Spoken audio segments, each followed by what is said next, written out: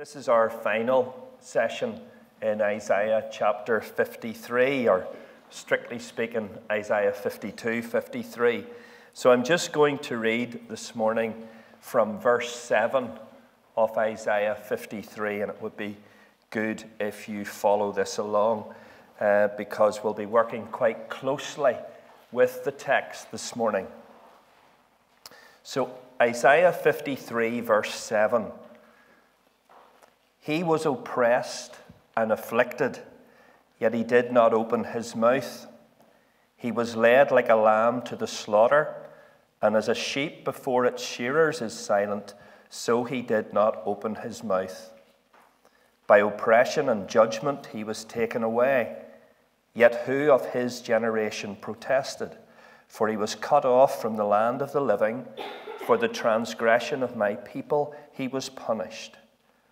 He was assigned a grave with the wicked and with the rich in his death, though he had done no violence, nor was any deceit in his mouth. Yet it was the Lord's will to crush him and cause him to suffer. And though the Lord makes his life an offering for sin, he will see his offspring and prolong his days, and the will of the Lord will prosper in his hand. After he has suffered, he will see the light of life and be satisfied. By his knowledge, my righteous servant will justify many, and he will bear their iniquities. Therefore I will give him a portion among the great, and he will divide the spoils with the strong, because he poured out his life unto death, and was numbered with the transgressors. For he bore the sin of many, and made intercession for the transgressors. So that's what we're going to concentrate on this morning.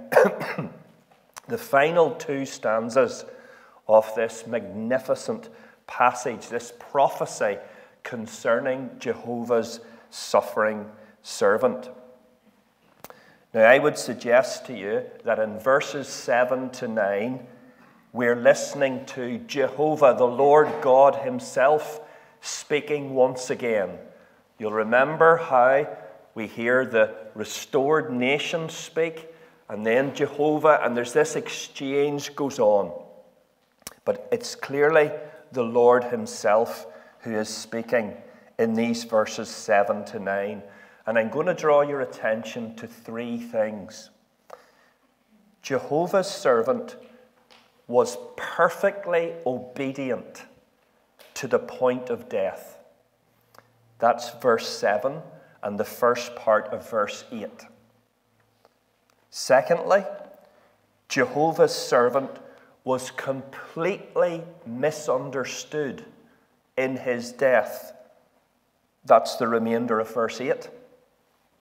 And then thirdly, Jehovah's servant was unexpectedly honored after his death. And that's verse 9. So we'll start with the first of those. Jehovah's servant was perfectly obedient to the point of death itself. We're told he was oppressed and afflicted. That is, he was treated unsparingly. It's the idea that no one held back. And yet, at no point did Jehovah's servant speak a word to resist the injustice, to protest at the abuse, or to deviate from God's plan. And twice we read the phrase, he did not open his mouth. And this is exactly what we see borne out when we come to the gospel accounts in the New Testament. Jesus remained silent, we're told, before the high priest. Matthew 26, verse 63. he remained silent, quote, before the Sanhedrin, Mark 14, verse 61. He gave no answer when the Jewish leaders accused him before Pilate, Matthew 27, verse 12. He gave him no answer when interrogated by Herod, Luke 23, verse 9. He gave Pilate no answer when asked where he was from. As a lamb led to the slaughter, and as a sheep before its shearers is dumb. We know how difficult it is to suffer in silence, don't we? And yet, how much more difficult it is to suffer unjustly and in silence. And remember what the prophet says here. It was by oppression and judgment that the servant was taken away. That is, it was through an oppressive judicial sentence. You see, Jesus' death was both a terrible miscarriage of justice and also a case of state-sanctioned murder. And yet, in obedience to the Lord and for the purposes of redemption, Jesus gave his silent yes to that injustice and chose to die a death he did not deserve. What perfect obedience we see in Jesus, Jehovah's servant.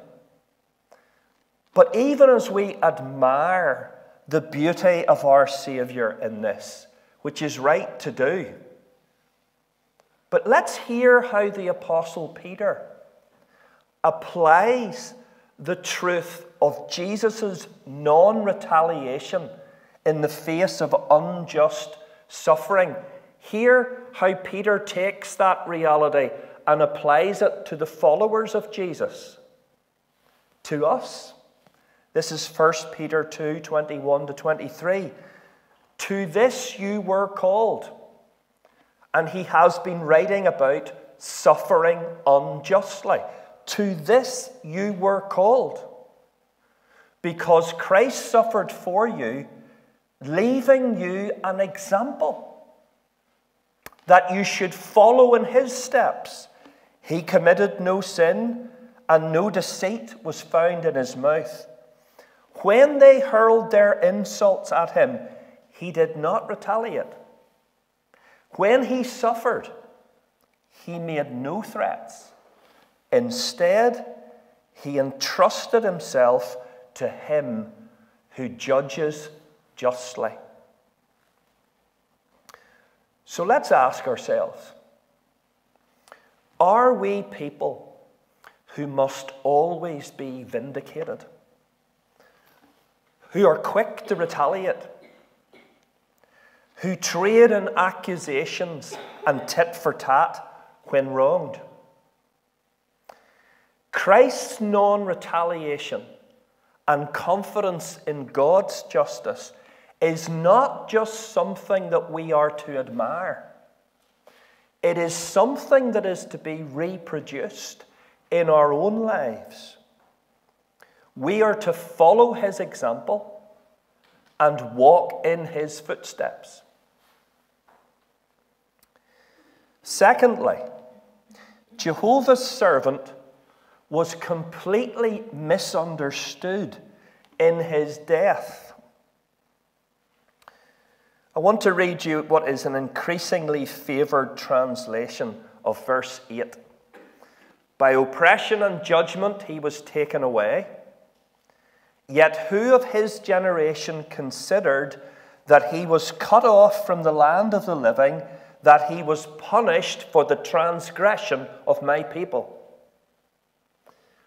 And Jehovah is emphasizing the ignorance, that surrounded his servant in his death and the extreme isolation that he experienced in it.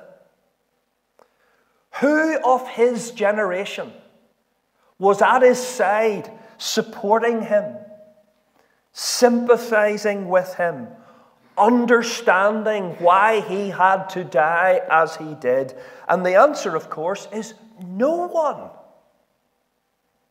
Think about it.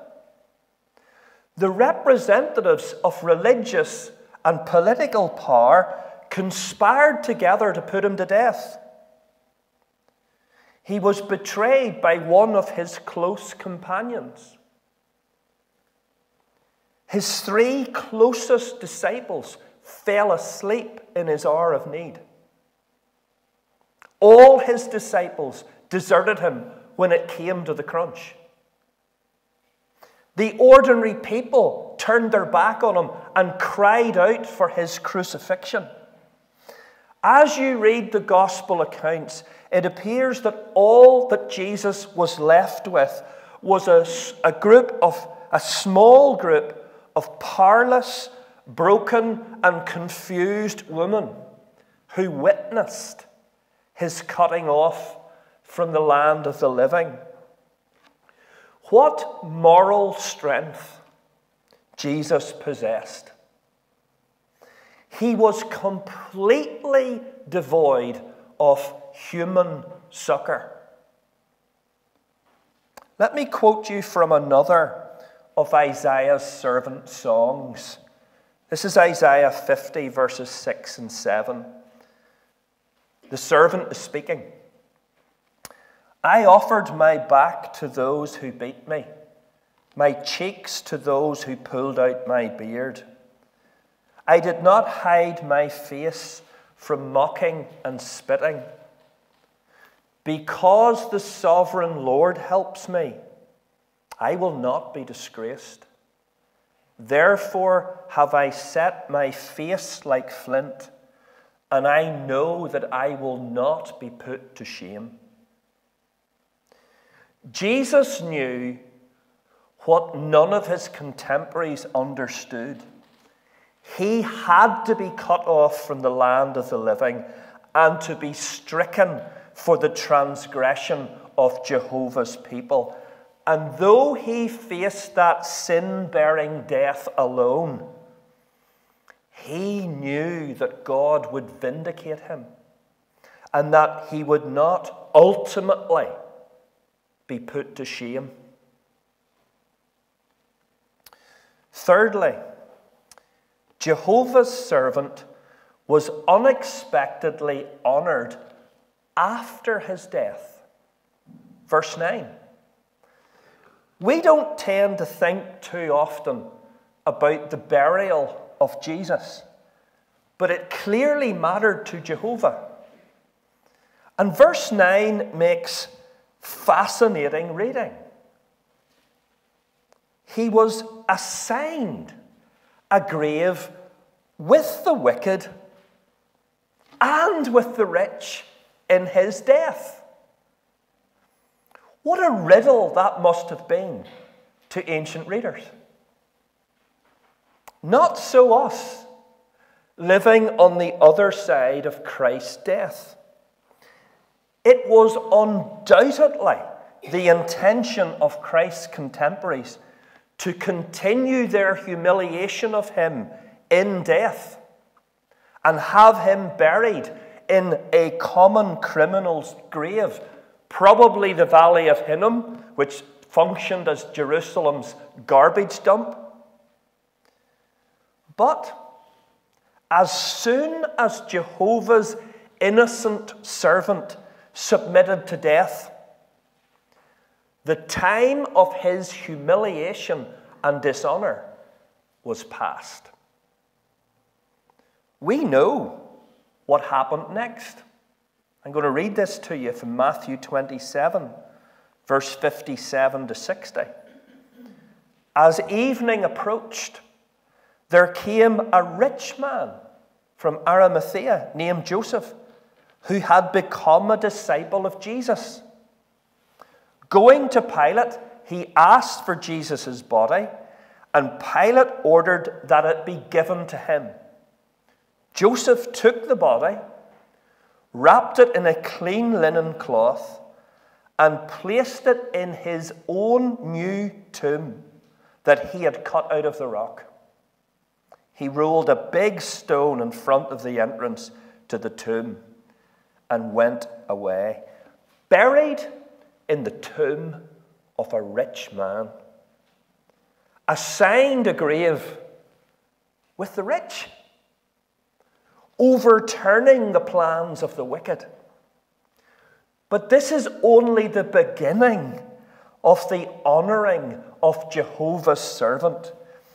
For the Lord then will not allow his Holy One to see corruption. And on the third day he will be raised triumphant over death, and will thereafter ascend to the very throne of God.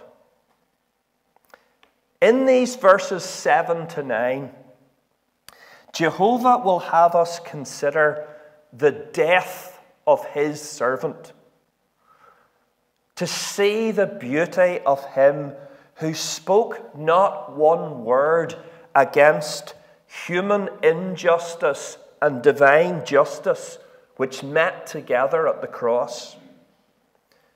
To see the strength of him who went to the cross with none but his Father at his side, and to see the honour given to him from the very moment in which his suffering ended.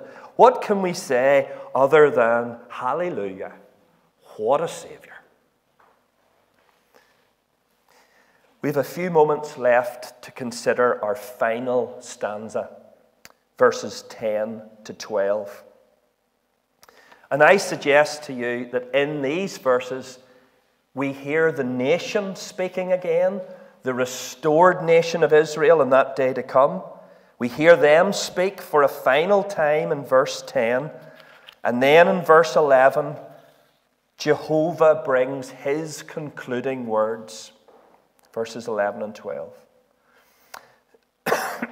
And both the nation and Jehovah speak about the same thing.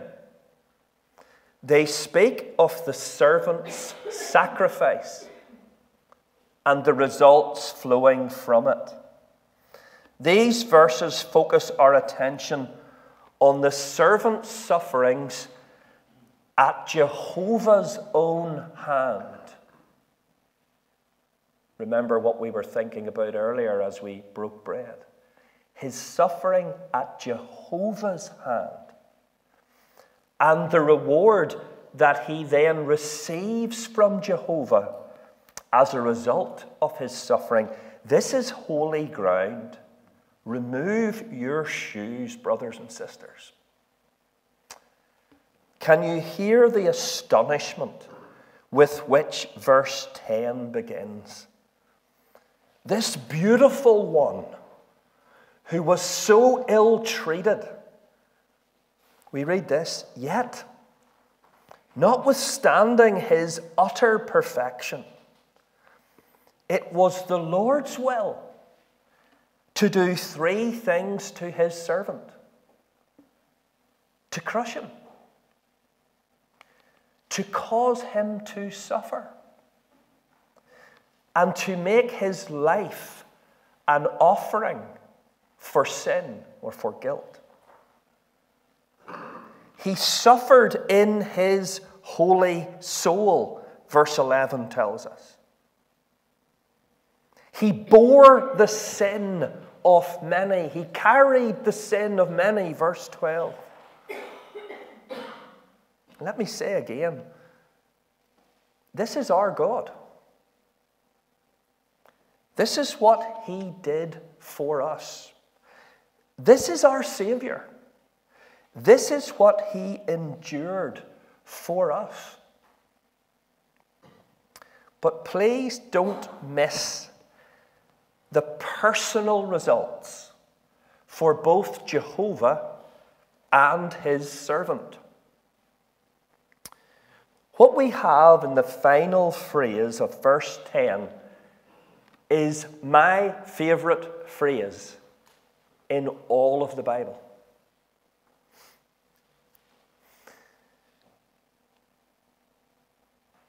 What is the result for God for all that he inflicted upon his servant, which his servant willingly endured? What is the result? It's this. And the will of the Lord, Jehovah, will prosper in his hand, in the servant's hand. Are you getting this, folks? The will of the Lord will prosper in the servant's hand. How magnificent. All God's purposes will reach their glorious end, for they are held in his servant's glorified and nail-pierced hand. Not a single aspect of all that God has purposed will fail. None of it. For it depends entirely upon the risen and exalted Christ. Hallelujah. And how I am reminded of that heavenly scene described in Revelation chapter 5, when the Apostle John, poor John, we're told, he weeps and he weeps because no one was found worthy to take the scroll from the right hand of him who sat upon the throne. No one was found worthy to open the scroll and bring to fulfillment the plans of God.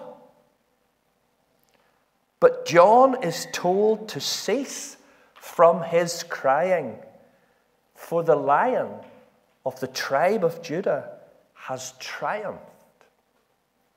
And though he looks like a lamb that has been slain, he stands at the center of the throne and he takes the scroll from the hand of him who sits on the throne. And as the lion lamb takes the scroll, all heaven erupts in praise, because there is one who is worthy to bring all God's plans to completion. Do you ever doubt that it's all going to go exactly where the Bible tells us? You need to look at the servant's hand, because it's in his hand that all God's purposes now rest. Not on you, and not on me, and not on anyone else, but purely on Jehovah's servant. And right now he sits on the throne.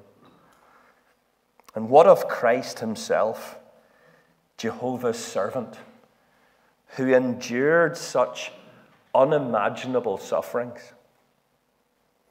What beautiful words we read as we finish our time in Isaiah's magnificent prophecy. Here's the personal results for Jesus. Verse 10, he will see his offspring and prolong his days. Verse 11, after he has suffered, he will see the light of life, or the fruit of his suffering, and be satisfied. Verse 12, Jehovah says, therefore I will give him a portion among the great, or among the many, and he will divide the spoils with the strong, or with the numerous. What we have here is the resurrection and exaltation of Christ, and the personal satisfaction that he enjoys already on the other side of his suffering. We say it with bowed hearts and bated breath. His delight is found in those for whom he made intercession, whose sin he bore, and whom he justified before God. So let's finish there, because that's where Jehovah leaves us. All of us who have received Christ, who are trusting in the work of Jehovah's servant on our behalf, can we see ourselves as his reward? Can we sense something of the delight and joy that Christ finds in his people? And where does that leave us? Are we left thinking we must be some catch if Christ takes such delight in us? We know the truth. And knowing who we are and what we are, there's only one way we can respond. What a God we have. There is none like you. Hallelujah. What a Savior.